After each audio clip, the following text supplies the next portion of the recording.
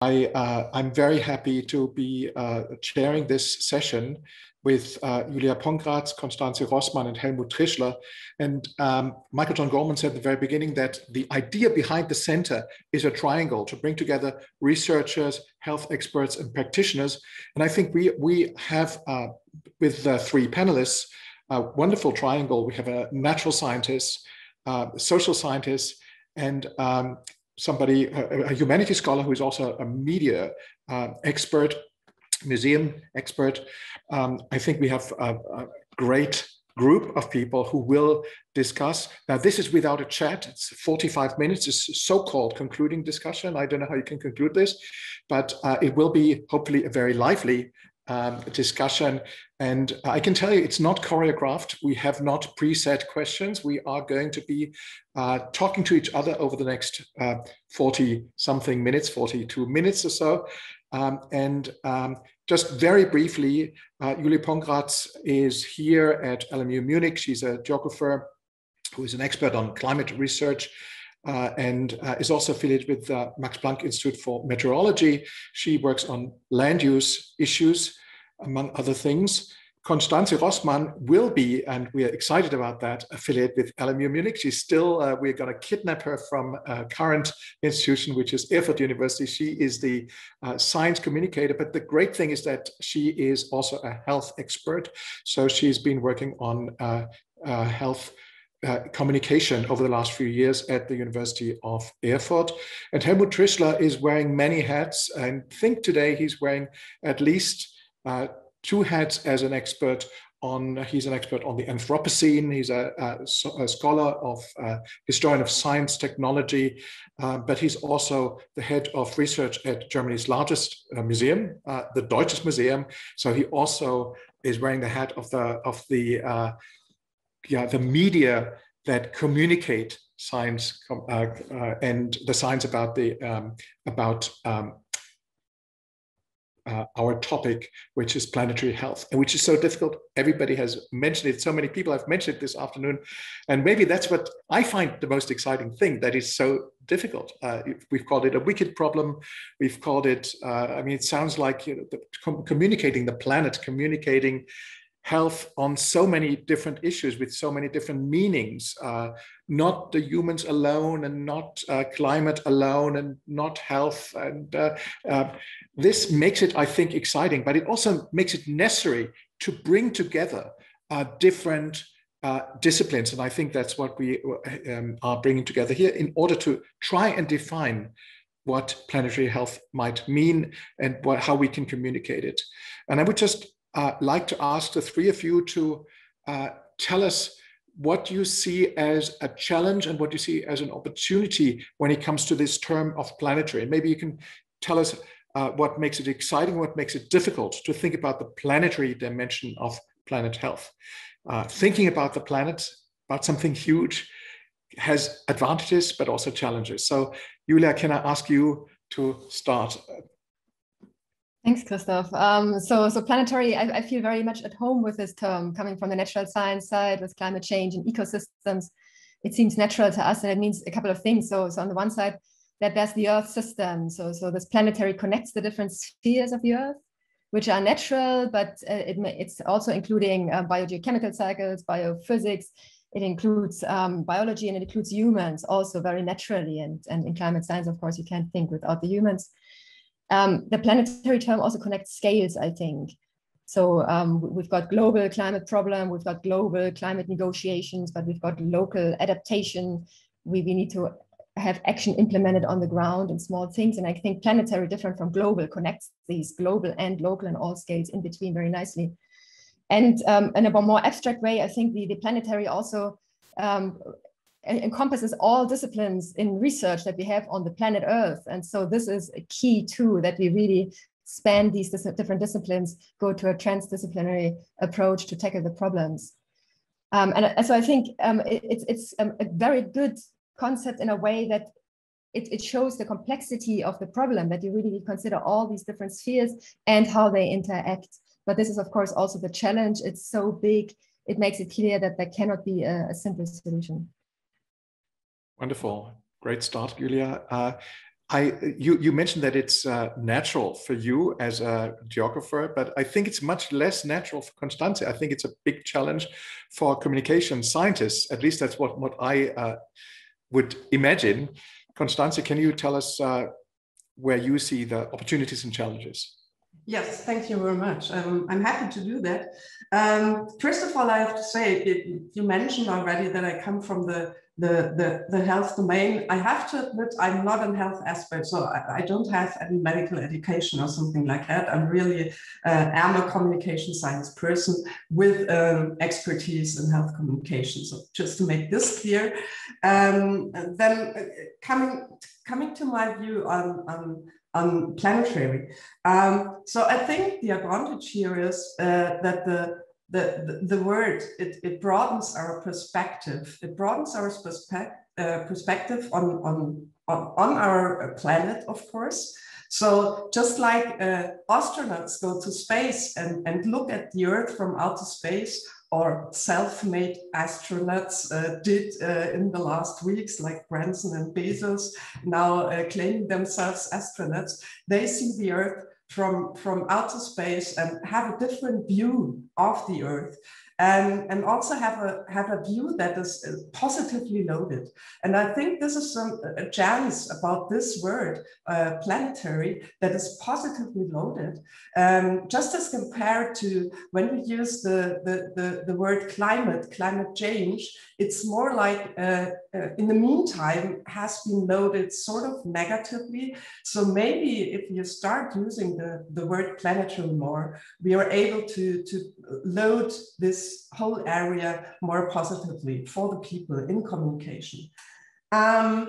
Also thinking from a planetary perspective, I think means also thinking globally. We heard that already. For me, this also implies, which is really, really important, to broaden our perspective that we often have as Western cultures, Western people, to broaden our perspective and include non-Western societies, which is really important, include different cultures also when we communicate our problems, which is not easy. So this is also a challenge at the same time. And then we heard from Sam Myers already, so the interconnection between planetary and health gives rise to the relationship. So he said human health is impacted by natural systems. But you could just say the other way around. It's also that health behavior will affect nature. And this interdependency is again a chance in communication. So you might use the argument to protect nature as an argument to behave more healthily, to promote your health, or just the other way around. You can use the argument of nature impacting health to protect society, right? And so this is again a challenge, but also an advantage of this word. Wonderful, Constanze, thank you. Helmuth, historians can talk about anything and everything, especially if you are a historian who's worked on a big concept like the Anthropocene. Where do you see the opportunities and challenges? Yeah, as a historian, I would answer, we're so proud as historians of having finally reached a global perspective. Global history is very much en vogue. We managed to see social connections from a global perspective, bridging the regions, and leapfrogging forward into a globality. But on the other hand, we as historians or humanities people, actually, we still very much focus on the social sphere. Now I'm talking about spheres, if you wish, the social spheres and this cultural sphere. And we've not yet really come to a grips of the other spheres that are around us, the atmosphere, the biosphere, actually, although in environmental humanities, we talk about, let's say, multi-species, still we very much focus on our species, the human species, not to speak of the technosphere. So these interrelations, these connectivities between the different sphere is, I think, that what we need, and that what we discuss actually in planetary health perspectives. And that's what I really see, that we are overcoming this being only focused of one of those spheres that make the connectivities and make the complexities of modern science. We've heard that, we have talked about Earth system science, but still, in some sense, we rely on the success model of modern science, which means modern science is based on a continuous process of fragmentation, of being segmented in fields, in subfields, in sub-subfields to deal with the complexity of the reality. This is what is continuously taking place, but we have to redirect that process. We have to come, what some of us say in the humanities, to a kind of new mode of knowledge production, actually. One is that by definition interdisciplinary, breaking these barriers, and also transdisciplinary. I think these are the challenges that I see, but also the problems. Yeah, in a way, so Myers was saying that human exceptionalism is a myth. And that seems to be, I mean, I can imagine that's super difficult for a communication scientist. It's very difficult for a social historian, impossible to deal with that. For a social historian, a political historian, an environmental historian are trying to go there. I'd like to ask a question that deals with the fact that, Helmuth, you just mentioned interdisciplinarity and the need, and Julia mentioned before that we actually have to work with all disciplines. Julia, you said with all disciplines, and I think you're right. I think it's, and there are not that many topics where we feel that it's helpful to bring together all the disciplines. At the same time, I'm wondering, maybe you can address that, whoever wants to go first. When you think about this project that we are launching and that we are part of over the next few years, which disciplines do you think, it's like jumping over a fence. I don't like the silo. I like fences, jumping over a fence. We are all in one field. Let's go into other fields. Let's go places where we haven't been. Could you address some of the fields, think of some of the fields that you are excited about understanding in order to look at that from that field into your own field? So the question of interdisciplinarity. Julia? In climate change science, there's a big push currently that we need more solutions to draw down CO2 and so on. And all of these methods in the end that are viable currently will be based on land. So afforestation, biomass plantations, and so on. It's all something that has to happen on the land. And then there happens to be people living there, which is a problem for us natural scientists. But we now understand that we need to deal with that.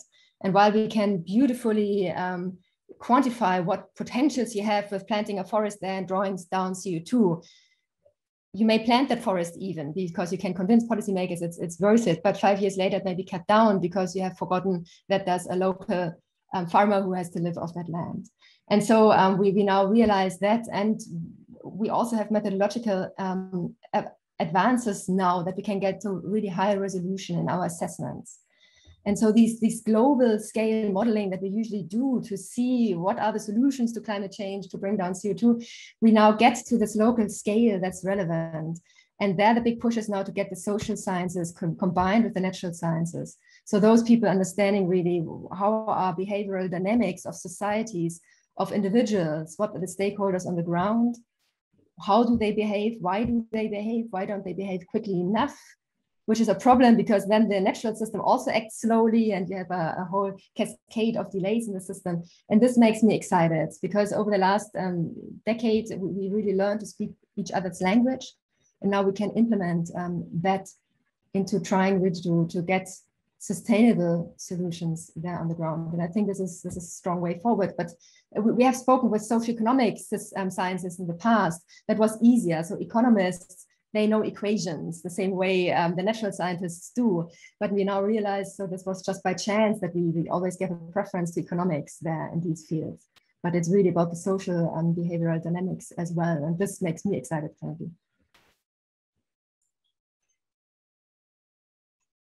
Shall I go second? I think Constanze was whatever, whoever wants to go second. Yeah. Go ahead, Helmuth. Okay. The problem with wicked problems is that you don't foresee what kind of knowledges you need to solve this wicked problem a priori. So in that sense, we need all the disciplines. We can't say this is more important than the other one. Just to embark what Julia just said. Let's say we need behavioral sciences. Yeah, we know how to get a deeper understanding why people change their behavior. But in order to do so, we need psychologists, having experts on ethical questions on board, also economics, economists, etc., etc. I can go further and further. So it's this again. There is no hierarchy of. Can I ask you what would excite you personally? Oh, okay. My personal excitement in this case would really be behavioral sciences. Earlier today, I said, Sarah was a little bit stimulated by my question. We need a better understanding of target groups when it comes to audience research. But to get this better understanding, again, you need psychology, you need behavioral sciences. And I think in some sense, to me, that would be wonderful if we had this opportunity, right, to see really target group is the wrong word, I would say. The public, the different publics that we continuously try to reach with our participatory toolkit. So in that sense, these are disciplines that I think are unavoidable to talk to. Constanze? Yeah, thank you. It was a perfect role, actually, because what I wanted to say perfectly fits into that. So first of all, I would say, from my perspective, I'm really excited about really working with natural scientists now and ecologists, because when we communicate, we talked about that, we have to communicate on the best evidence we have there. So this is the starting ground for communication. And of course, working with the scientists who know this evidence is really important, because we really can find out what is the evidence out there. And then the next step for me, you mentioned already behavioral sciences. So as a communication person, communication science is interdisciplinary in itself, how it developed as a field. And we actually do include behavioral models, we do include political science, we do include different perspectives. And so when I work on health campaigning, I really do work with behavioral theories. I work with knowledge about which media channels do people use, and about which appeals are effective. And this is really important to be broad in this sense in order to make good, I call it strategic communication. Today I learned some people do not like this wording so much, to talk about strategic communication. I think it's not a mean word, it's not a wicked word to talk about strategic communication. It's just about how we learn to make good communication. And as you said, being target specific, tailoring communication to different people is really important here. I want to talk too much about that, but I guess we go into this later also. But then the next step for me, which is crucial here in this group also, is to be able to work with museums, because it's another way to reach out to people. So normally, being a communication person, I talk about media channels. I talk about interpersonal communication, but not so much about these new ways of reaching out to publics. And I think this is really important, because we can learn so much from each other.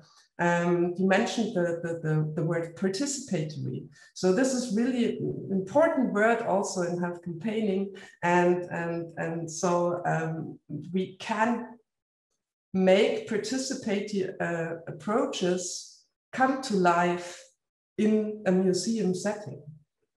Julia, is it Is it campaigning or strategic communication? What we, for example, the two of us are doing in the new project that you are consortium leaders, CDL Syntra, which is about carbon capturing and storage, and trying to communicate, get a better understanding of what that means, and trying to communicate this to the public, to a large audience. Is that and it's funded by the federal government, by the Federal Ministry of Research and Education. So do we do strategic communication for the ministry, or how would you frame our project in this? Maybe this, because I really think this is an important issue. How can we keep our, if you wish, our independence here when it comes to such larger consortiums, to such agenda that are obviously in some sense related to power, to political interests? That's a very good question. I hope the BMBF is not listening when I'm saying that. I think no. So I think we're doing research about the communication we are doing. I think this makes our project special. So with what is being planned in the Deutsches Museum, for example, so there's going to be exhibitions, but then also people analyzing how they are perceived. And I think in that sense, it's very clear that it's not strategy first, but really to see what works and what does not work. And it's very open, right? Too. So the project itself, I must also say, there's no pre-selection of methods, for example, that we're looking into. It could be putting CO2 into the oceans, into the land, whatever different types of methods. So it's very democratic in that sense too. And therefore, I think we're not advocating anything specific. But of course, it's strategic in a way that we want to raise awareness of the problem itself, climate change, everyone's aware of that, but what can be done and how urgent action is, and try educate on that field wherever it's possible, also convey where solutions can be done by those seeing, for example, the exhibitions. So it's somewhere in between. So to pay tribute, or to have in mind from the beginning and always, remind ourselves that this is a case that new knowledge, science, if you wish, is always open, contested, fragmented, has to be negotiated. So this is obviously one of the necessary prerequisites of such a, let's say, non-strategic science communication that is really also taking the participatory element seriously, and not seeing the public as an instrument, but really, seeing the public as an independent knowledge producer. Maybe I can follow up on that. I mean, I think it's interesting, this whole discussion about, strategies and about sponsors on one hand. But all of you have used words like the public multiple times, and like the people. We have to reach to the people. I'd like to know from you who you have in mind when you think of communicating planetary health to the people. And I mean, we've in the very first paper today, we heard about that we should address young audiences in particular. I mean, museums have their specific audiences in mind. As professors, we have audiences, but maybe you can all address the question of audience and planetary health, and how you think about the audiences. Constanze? Yeah, so I would like to start with, first of all, I have in mind really laymen, the individual people who are laymen in this field, and who we want to inform about certain aspects related to planetary health, and whom we maybe want to influence in a way that they change their behavior in a positive way. And then when we have this said, we have to think, okay, how can we segment this audience? How can we segment these laymen? And there are a whole lot of several possible segmentation criteria. So one is age, which is really typical. You mentioned young people that we want to address. Then there are older people, of course, but there are also people with low health literacy or higher health literacy. There are people with low education and higher education, and you can go on and on and on and on. And the important thing about it is we really have to think about our target, about our audience in target groups, because to say maybe young people, if we talk about COVID-19 protection behavior. So we all remember the typical strategy to reach out to people at the beginning of the pandemic was a social appeal, to say, okay, you have to protect, you have to use protection measures in order to protect the older people, to protect other ones. But actually, we conducted a study for the Federal Agency for Health Promotion, BZGA, in order to find out how can we really convince young people to engage in COVID protection behavior.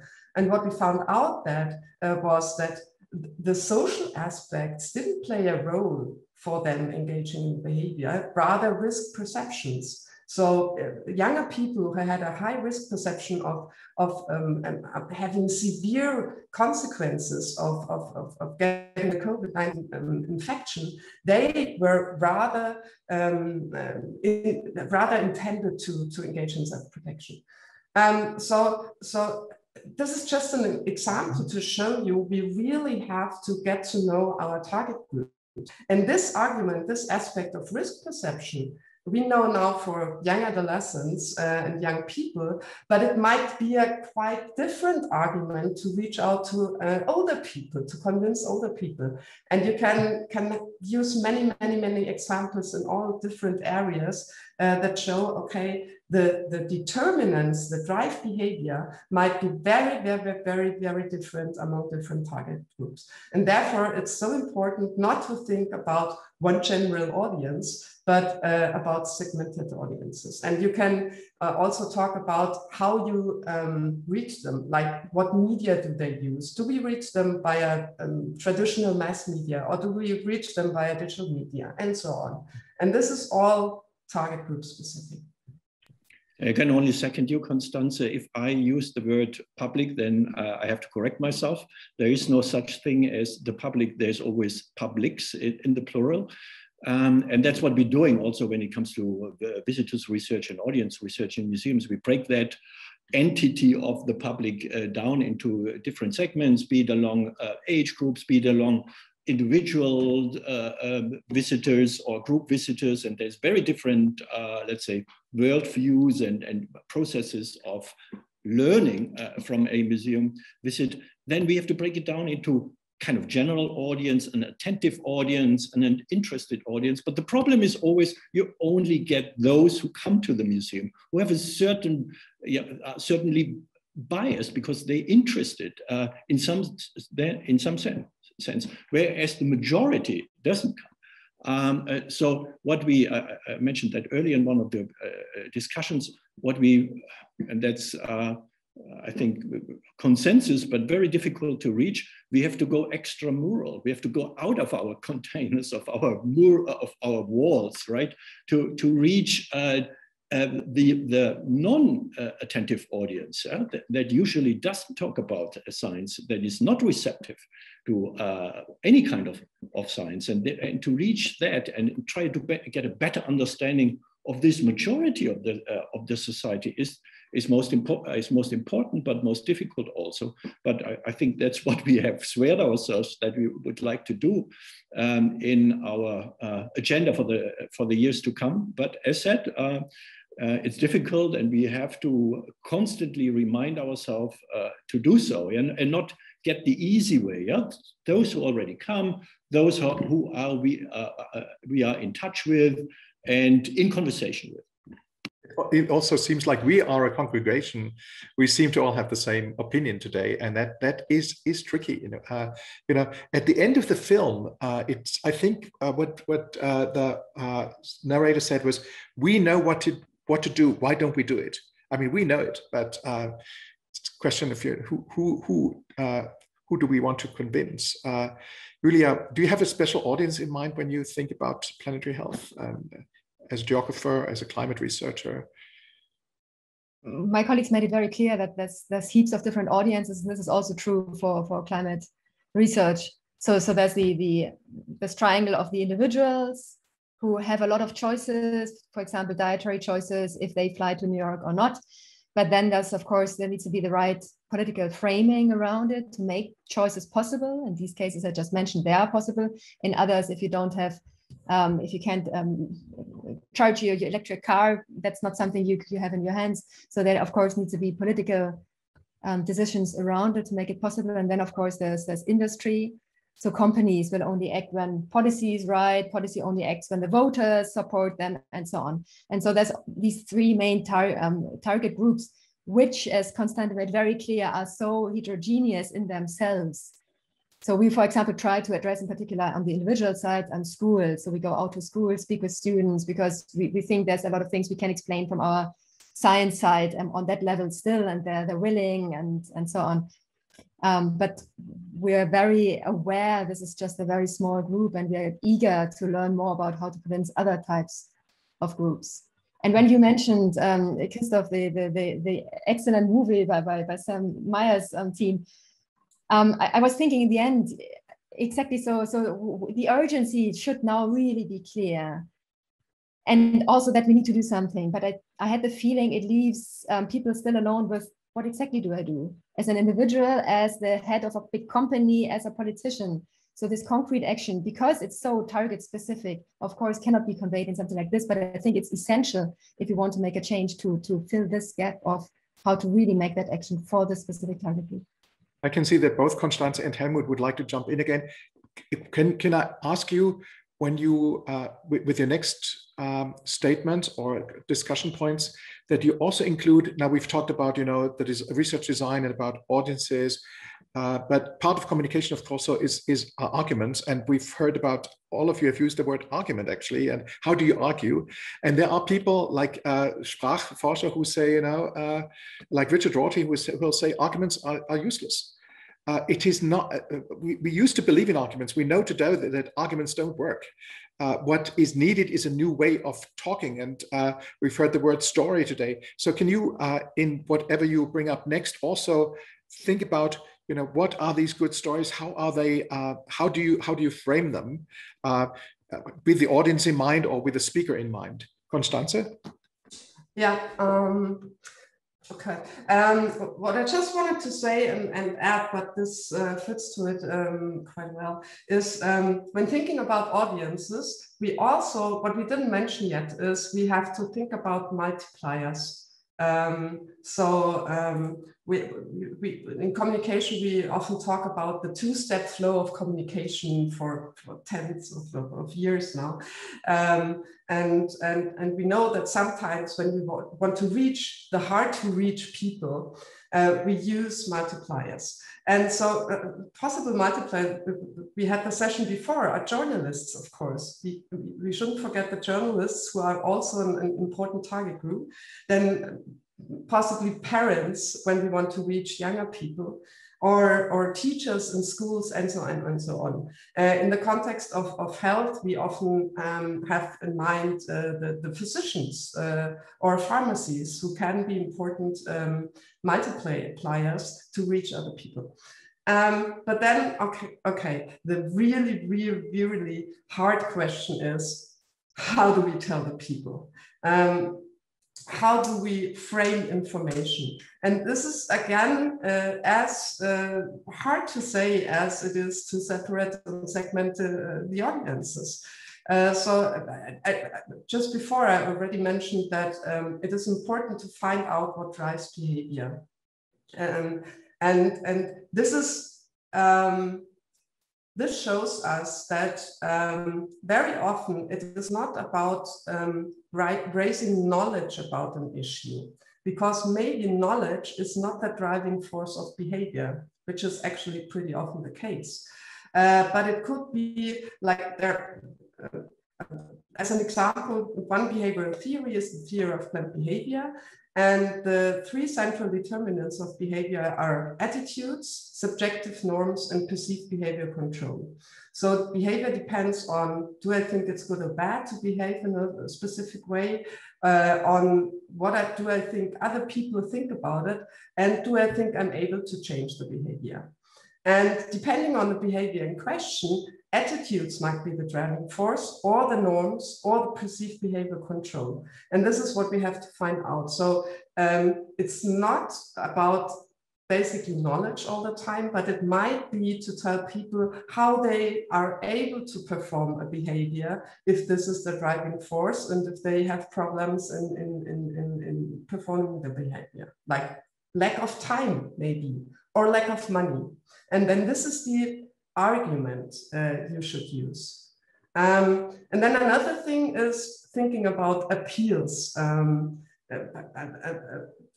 Very well-known form of appeal are fear appeals. And this is also very common in climate change and health communication. Think about smoking.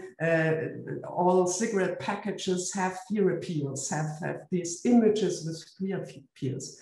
And then there's a lot and heaps of research out there that tells us how you have to use fear appeals.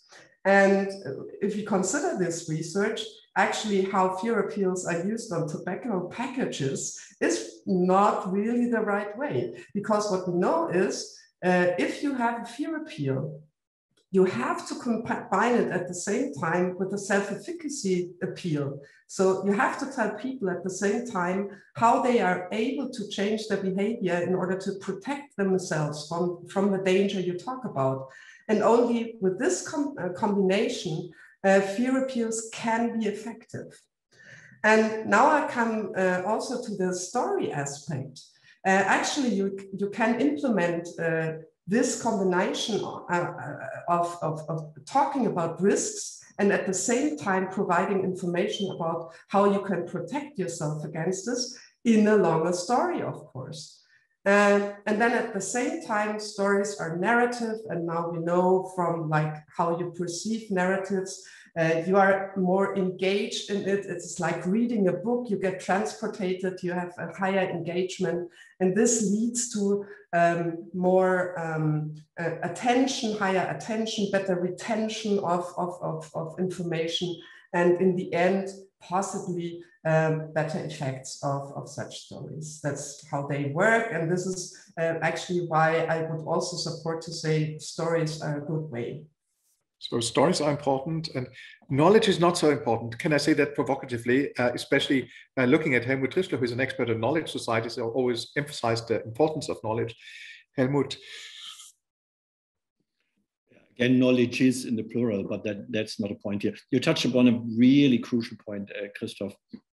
One that obviously points to the fact that not only planetary health is a wicked problem, but science communication itself is a wicked problem, with all specific problems that have that you can discern. And one of them is really, I mean, to discern between, let's say, arguments and answers. At the Deutsches Museum, when we opened our new Center for New Technologies, we said, okay, we're not providing answers to underline and stress this openness of science, this contestation. We only provide arguments, but this is only half of the truth, because once you do design an exhibition, you give a narrative, you provide a certain answer, you take a certain stance. And I think it was one of the lies of museums, let's say lies of existence, that they in particular when it comes to science and technology museums, that they always stress, we are neutral, we don't take a stance, all right? We just provide arguments, if not facts, probably arguments.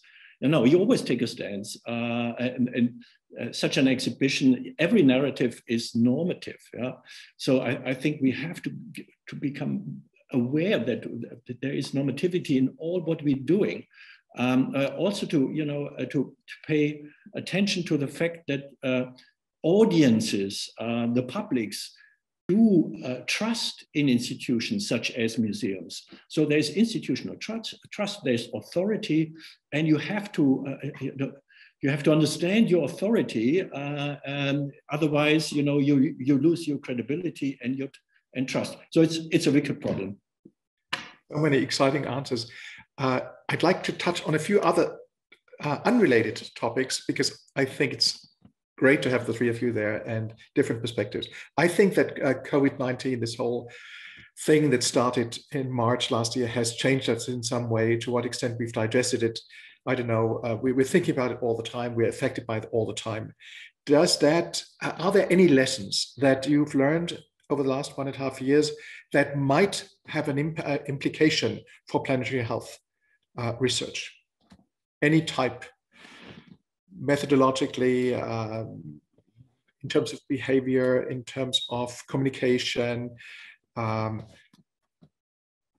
you changing your research agenda when it comes to global health in light of what we've seen? I mean, obviously, I mean, there's animal, we've seen that animal-human relations are important from an ecological viewpoint. Constanze, would you go first? Yeah. There's one thing I wouldn't say that I've learned, but it was sort of confirmed again, what we knew before. So we all recognize that when COVID-19 happened, the issue was high on the media agenda right away, and also in people's perception, and it was right away a very, very important issue, and people reacted to it. Politicians reacted to it because it was so dangerous. And actually, I was asked by journalists, what are the lessons learned from that for communicating about climate change? And what I said is, well, the difference between COVID-19 and climate change communication is people still perceive the consequences of climate change as being rather distant. So it's not something that is here right away, such as COVID-19. It's in future. It's 10, 20, 30 years. It somehow changes now. So thinking about what happens in Germany with the flooding and stuff like that. But still, many issues like higher temperatures, lack of food and stuff like that, they are far more distant. And what we know from risk perception research is that risks that have a higher distance, timely distance, are underestimated. And this is a really important problem that we need to think about and need to address. So I would say we cannot learn so much from a pandemic that is here right away, right now, for this problem. Mm-hmm. Julia? So I think there's 2 points that I found interesting with this, watching how that evolves with this COVID and communication there. So one point that's important, I think, is that we saw how decision-making under huge uncertainties can work. And in the end was successful. And I think it was also something evident to the public. Everyone was watching, right? And was seeing the numbers don't add up in the beginning. What should we do? We need to do something. It's so urgent. Something was done. And in the end, it made more sense. And to see that whole procedure, even for scientists themselves, to follow that, and how the doctors and the medical staff and so on, how they did a great job in communicating that, what they know, with all the uncertainties on top, and being transparent about that. I think that was really excellent, and this is something we should carry on to all the other aspects of planetary health. Of course, many aspects, because it's so complex, because there's so many interactions between all those different spheres, human and natural ones. There will be a lot of uncertainties, but we need to be transparent about them. And of course, there's often statements that go beyond these uncertainties, and we need to focus on those. And often they're strong enough already to require action. And then you can leave away all these uncertainty discussion to some more detailed aspect. And the other part I found astounding is that we saw with all the recovery packages that were put in place to compensate for the economic degrowth during the pandemic, it's huge amounts of money that were mobilized quickly. And so it may seem that tackling things that may cost something, at least in the short term, can be done if the urgency is communicated appropriately to using that word again, the public, everyone involved. And for example, the recovery package globally, there were 10 times more money in those than you would need to transform the energy system to a way to be compatible with the Paris goals for the climate change agreements, right? And so it's not a question about can we mobilize that money. If it's made clear, it's urgent, it's pressing, and it's affecting everyone, individually, societies, economics, and so on, then it could be doable. And to transfer a bit of that into tackling planetary health issues, I think would be very good. COVID-19 seems to be a turning point in many ways and perspectives. In particularly, I think for science communication, it is already now we can observe that it has become a turning point. At the beginning, everyone said, now is the hour of the expert, right? The expert is at the center stage and he or she is asked, science has become the true problem solver, et cetera, et cetera. Then science communication researchers like Julia and many others have noticed now scientists have obviously a different standing in many ways. And they are, let's say, their interrelations with politics and with the publics has become even more difficult than it used to be. And there is no linear, natural, let's say, bargain between politics and science, even as if it looks like politics is following scientific advice. It's way more complicated. And I think that's what science communication research has already learned, again, a wicked problem. I just wanted to quickly add, Christof, if I may. I should say that, of course, the crisis also told us that each individual discipline has been very humble because it's so complex to provide solutions. And therefore, nobody can say they know the answer. And I think this is also something that became very clear, that in the end, it's policymakers that have a very hard job to combine all these different interests and have this big view. And that's the wicked problems. Can I end this discussion? We're already over time, but maybe I can ask you one final question and ask you for a very brief answer, because on one hand, you've all emphasized the complexity of the methodological complexity and the gravity of the problem. On the other hand, we understand that you've also emphasized how problematic the situation is currently, and that we have to get out of a situation and we have to do things in order to get out of a very problematic situation. On the other hand, we've been asked to think about simplification, and we've been asked to find hopeful stories. Do you have any tricks? Do you have any ideas of where could hope come from? A short answer. Simple and hopeful stories is what we've been asked to provide. I know this is impossible to find a quick answer, but whatever you say will be appreciated. Julia? I like the story of the co-benefits. It works in some respects. Constanze mentioned it doesn't work everywhere, right? But these health impacts, these co-benefits that you have of climate change measures, for example, on health, via air pollution, via dietary changes, more other type of mobility and so on. I think this is a sign of hope. It doesn't solve the entire problem, but it's little steps. It can be advantageous to communicate. There's a whole lot of co-benefits for humans, for Earth in itself, for biodiversity and so on.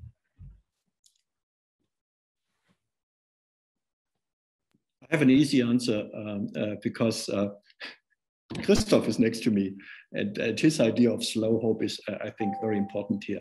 That it's not the big story, and also Michael John just mentioned in this chat, don't hope, cope. Yeah, coping comes from, or let's say, it's based on some forms of providing.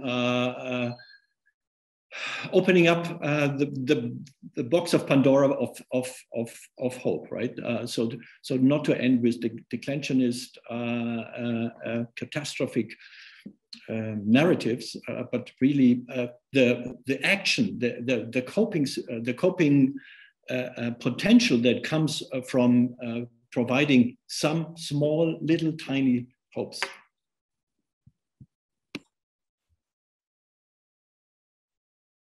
Now I step in, if I may. Yes. So I was going to say actually the same as Julia did. So I had to find something different.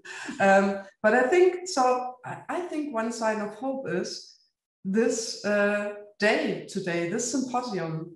We came together as a really highly diverse group and interdisciplinary group. We talked to each other and we listened to each other. And this is so important. Listen to each other. We had this already just before, listening to audiences, listening to diverse audiences, but also listening to different disciplines. And I think that we came together and that we hopefully will work together in future gives rise to hope. I think this has been a very transformative discussion. I was fascinated throughout this discussion how you, in a way, really went beyond your disciplines, how Constanze in the very beginning, you said, you as a communication scientist were saying how important it is to look at the planet from the outside. I would have never expected a communication scientist to say that. And Julia was talking at one point like a philosopher and like an economist. And of course, Helmuth also, who is in a museum, a person who is talking about coping. I think you've all transcended your traditional roles, and I think that is exciting. It gives us hope also into the future. This is not a concluding discussion. I mean, I'm supposed to have led a concluding discussion. In the theater, the curtain closes, but then it opens again. And I think Michael John has said at the beginning, there's a frame. Maybe we should think of it more as a frame than as a field. Planetary health is a frame. And when the curtain opens again, I think there are many new things that we will have identified and seen just because of our great discussions over the last 50 minutes, but also throughout the whole afternoon. So please join me in thanking Constanze, Julia, and Helmuth, and thank you for everybody else for listening.